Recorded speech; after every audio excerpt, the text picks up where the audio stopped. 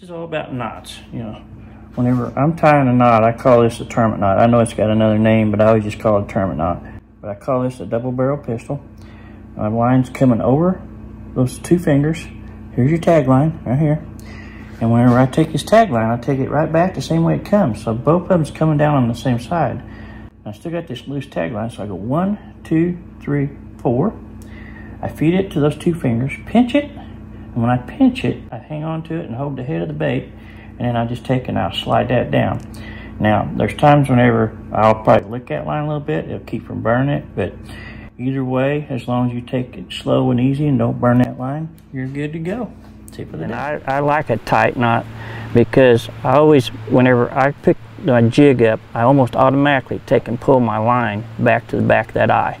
And what that does is that makes that bait lay more horizontal in the water.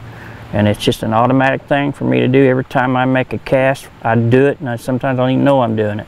But it does present the bait at a more natural look. It's almost something just a gimme for me because I know I catch a lot more fish because of it.